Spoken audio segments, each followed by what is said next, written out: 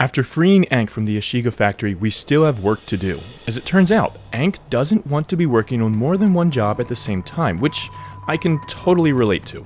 So, we need to help Ank complete her job for Crimson Dawn before she'll consider helping us at all. But having more time in this line of quest did give me more clarity for the music being used for the Ashiga.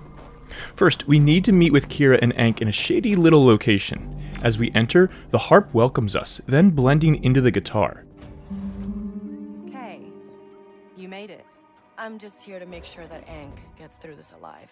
But we quickly realize that this is just the general track for kijimi, which again is kind of disappointing. These are the cutscenes that are supposed to be important to the overall storyline, and for them, general music was just overlaid. There was so much potential here with Qi'ra's character continuing to be used, but nothing. The Queen's handed kijimi to the Empire, which means no room for anyone else. I help Krisk save the Hive, and Crimson Dawn gets in on the market. It's a bet, and I like Krisk's odds. Everybody wins. In order to help, we need to go down to the tunnels and set off one of Ank's bombs. As we enter the tunnels, a low throbbing begins in the music. It gets incrementally louder and really began to feel almost overpowering or overwhelming at some points, which I actually liked. The harp cuts through occasionally as well, creating a mystery against this low and dark atmosphere.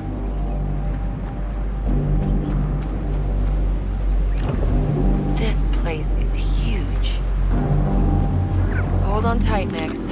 Looks like we've got a long climb ahead. Roget keeps the atmosphere of the music relatively light and in the background though, since it's not crucial to anything right now, but also works to bring in different sounds throughout to keep it fresh and interesting long enough to accompany us through these underground tunnels.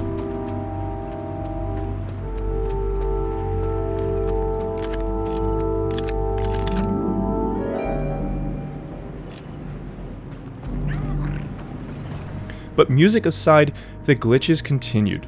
Most notable was this wall that I somehow got stuck behind. The only way that I was able to escape was by setting off grenades until I died and then respawning. All the while, I just continued to think about what we were asked to pay for this game. But eventually, the bomb is set off and we move in. Drums pick up as we do to signal an increase in tension and energy. This was a really well-planned transition from Roget as we moved from the low pulsing to the low drum beats with this next track. The repetition adds to this as it feels like we're just waiting for something else to happen, something to go wrong. What do you see?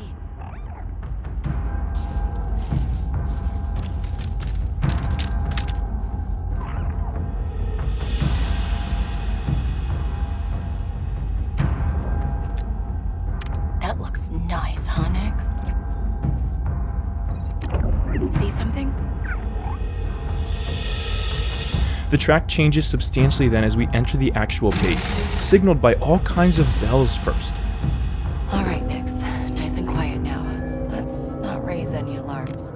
This blended with the bells that were apparently being played up above to signal the fact that the Ashiga base was now under attack. From there, we get low drones first, but as I continued, I heard the familiar theme that I also heard during our time in the Ashiga factory. This, to me, now confirms that this is a theme for the Ashiga, and that the other theme that we heard while just walking around was simply a theme for kijimi, in fact. And I really enjoyed how Roget has kept this theme fresh as he continues to put it in different variations throughout. Personally, I think this theme has been treated in a better way than the Crimson Dawn and Pike tracks that I've heard up to this point. Part of that is just the fact that this theme has been so much more out in the open and clearly defined than the other themes, even if it also wasn't initially. But I also think I've now spent more time in Ashiga buildings than I have for any other group up until now, adding to an increased familiarity with it. I've been noticing as I go back and do the side quests, all of these other themes kind of interplaying as I go to different territories of the different syndicates as well.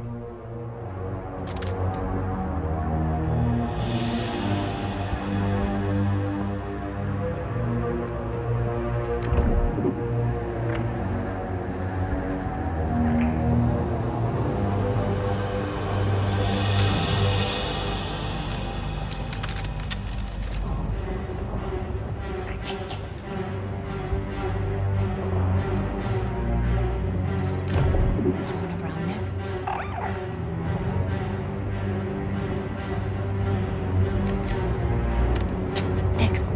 push that button.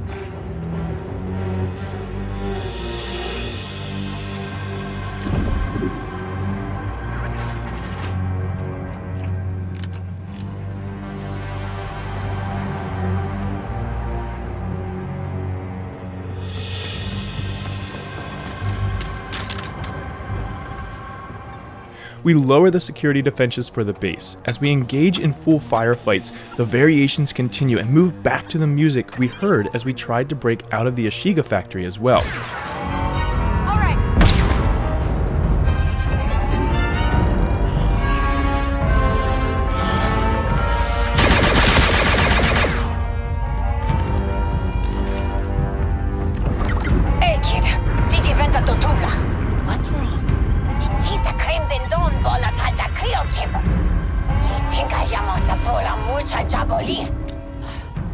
After retrieving the origin strand, the music returns to the percussion-heavy music as we find our way out.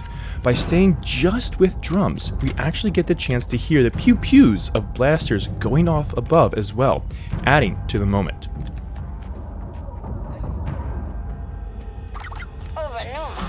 As we enter the throne room, the music begins just like the last time we were here, creating a sense of reflection and return. And now that I've heard the Ashiga theme with clarity so many times, I can actually hear the variations that Roget puts into this track.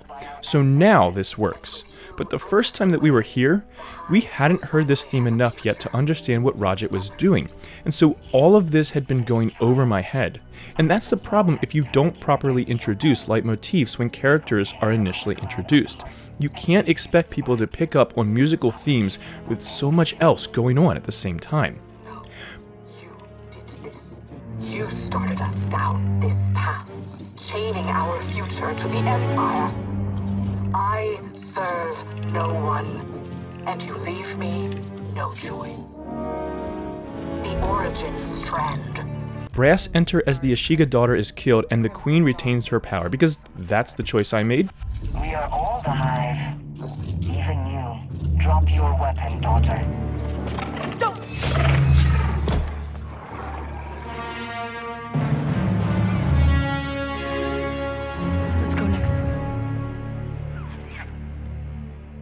As we return to the Trailblazer, that kijimi flute enters again. I still think it's a weird instrument for an ice planet, but it does certainly match the more East Asian architecture design and inspiration. As we speak with Qi'ra then, the typical kijimi music plays underneath as well. The ominous swells fit perfectly with this conversation now though. Look, I know things got out of hand. I didn't sign up for an execution. And how did you think it was going to end? This is what it takes. It doesn't matter, does it? It was all about weakening the Hive and setting them against each other. The galaxy isn't a playground, Kay. It's a prison. And if we want freedom, we have to be prepared to make some tough choices. And that's what, to free people like me? Or just hand you the keys? I used to be like you, but my eyes were open to the truth of who pulls the strings of the galaxy. You might think today didn't matter. When the war is truly over, you'll realize the cage has been broken, and you'll finally see what real freedom feels like. Lady Qi'ra, the Vermilion is ready for you. You're valuable to the fight, Kay. And with that, we've secured Ank as a member of our team and are ready to move and find the next member. I decided to head to Tatooine next to work on finding the Heavy. As we exit Kijimi, the brass and orchestra fire up a fanfare before the music becomes more lyrical. Notably, we don't hear a specific theme here as we leave the atmosphere like when we left Tashara with the Trailblazer theme.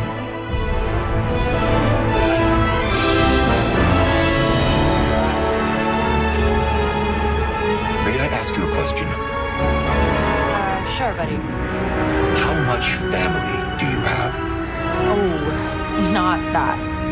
So, I may not ask you a question.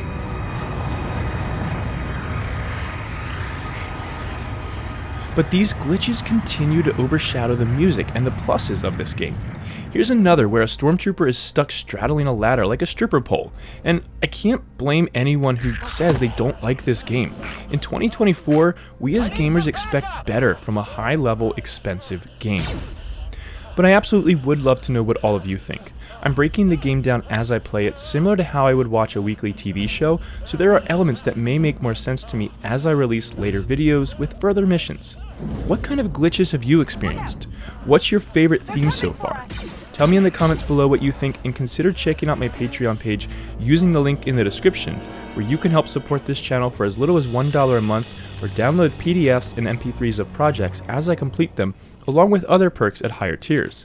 Please don't forget to like this video and subscribe to learn more about the music of a galaxy far, far away, and as always, may the be with you.